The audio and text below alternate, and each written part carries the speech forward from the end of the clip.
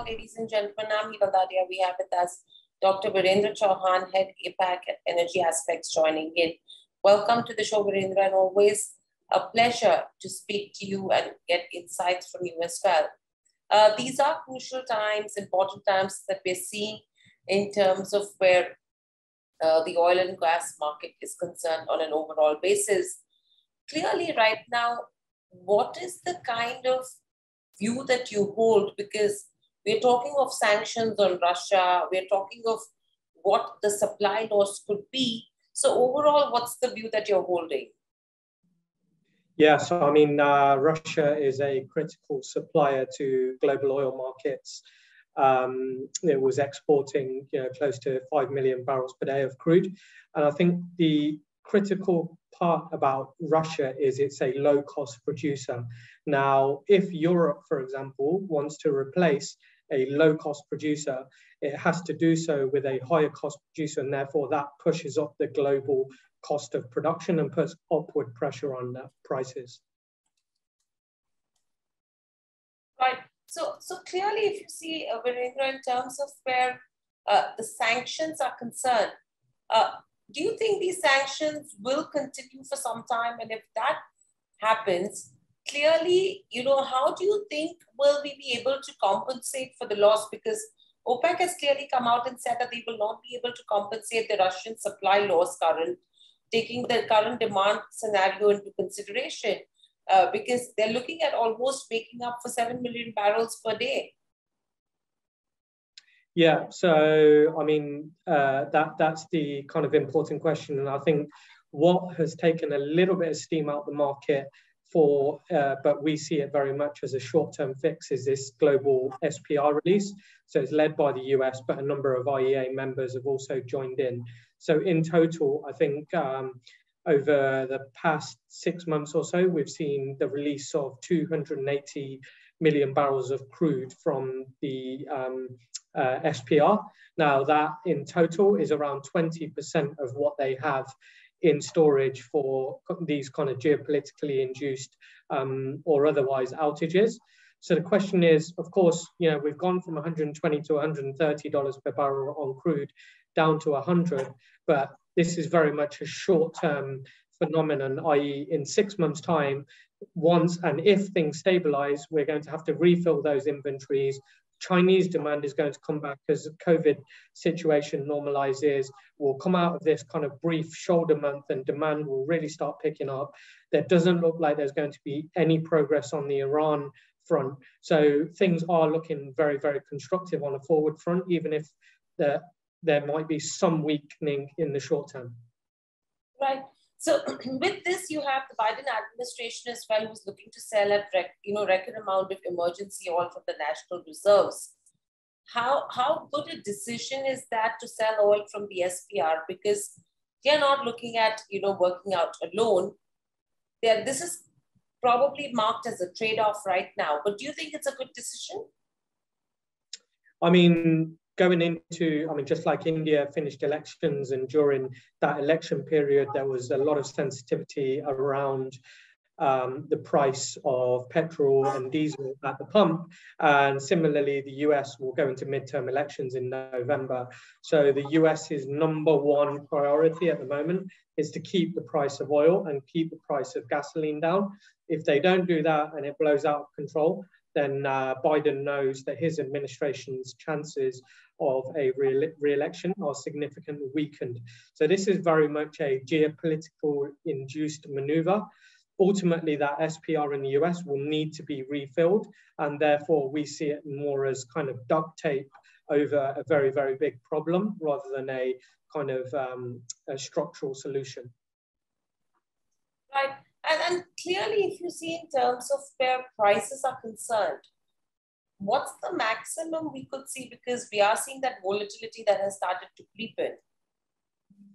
Yeah, so I mean, volatility is the name of the game. We've been trading in a $30, $40, $50 range over the last, particularly the last 6 weeks or so. And given where the global inventory situation is, even before this SPR release, we were at kind of multi-decade lows in terms of inventories, and therefore the sensitivity to headline gets even more heightened. And so, we would expect, volatility to remain the name of the game, and we'd also expect oil to remain above $100 per barrel for the balance of the year. Right. And overall, with all of this said and done, clearly, if you go to see, you have IEA who has come out and said that, the member nations will release around 60 million barrels over the next 6 months.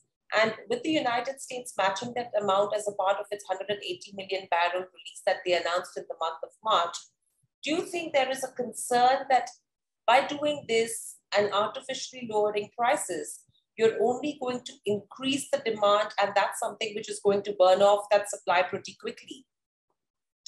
Yeah, no, you're exactly right. So I think it does do that. I think when we were trading north of $130 per barrel, there were really concerns around demand destruction. They seem to have gone away from now, with Brent trading around $100 per barrel.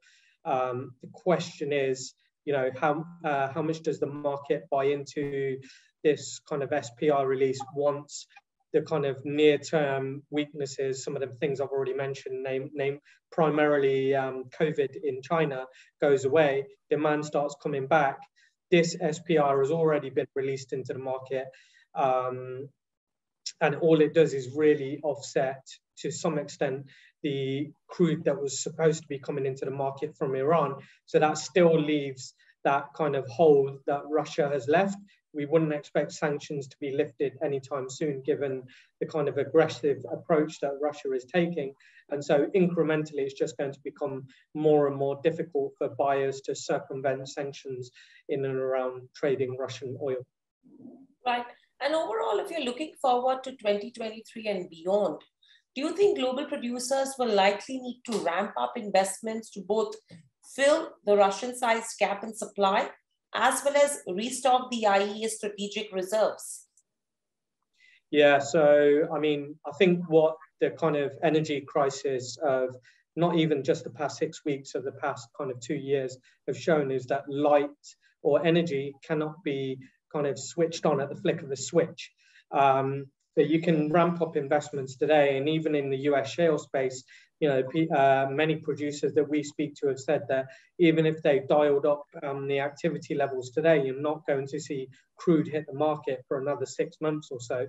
And when you extend that to the conventional producers in the rest of the world, take, for example, Saudi Arabia, beyond the spare capacity it maintains, it's already said that it's ramping up its CapEx activity over the medium term. But the question is, can it bring oil to the market very, very quickly, which is effectively what is required right now? And the answer to that is no. Right. And then overall, from here on as well, how big a pressure point could come in terms of pricing, if you have to look at the strengthening US dollar? Secondly, signals that the US Federal Reserve could raise the federal funds rate. How big a pressure point would that be for crude?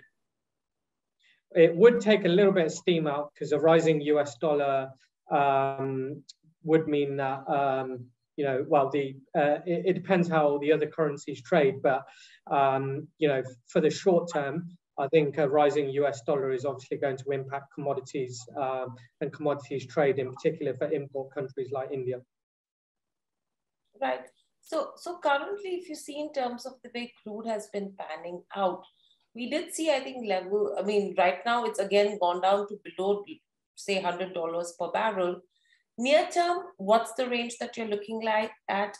Medium term, and do you think, again, crude could come back to $70 to $80 per barrel? And if yes, how long do you think it will take? I don't see crude trading at 70 to 80 in the near term, just because the inventory situation is so acute. I think in order to get down to those price levels, you would need to see a substantial slowdown in the global economy and moving towards recession levels. Now, when we look at kind of global PMIs, industrial activity levels, when you look at employment rates, We certainly don't think that a recession is the base case, but if that were to happen, then you could see a significant softening in crude. But the way we see things, once demand picks up, once China gets over this COVID blip that it's having at the moment, in particular in Shanghai, then the kind of trajectory and pressure for crude is to the upside rather than to the downside. Right. And Virendra, from here on as well, anything that we've missed that we need to continuously monitor with regards to crude as well as on the natural gas front as well? Yeah, no, I think the most important thing you've already touched upon is the kind of investment levels and these sanctions that have been imposed. Like if Russia, if the European Union does put sanctions on and puts an embargo on crude, then that's going to put a massive bid on oil. And the question is how quickly we move up rather than how much downside pressure is there to crude right now. Absolutely. And I think these are going to be crucial times as well. Thank you, Virendra, so much for joining us on the show. Always a pleasure to speak to you as well. Thank you. Stay safe and speak to you soon again. Okay, thank you. Subscribe to our YouTube channel for in-depth interviews of India Inc. and press the bell icon so that you do not miss our updates.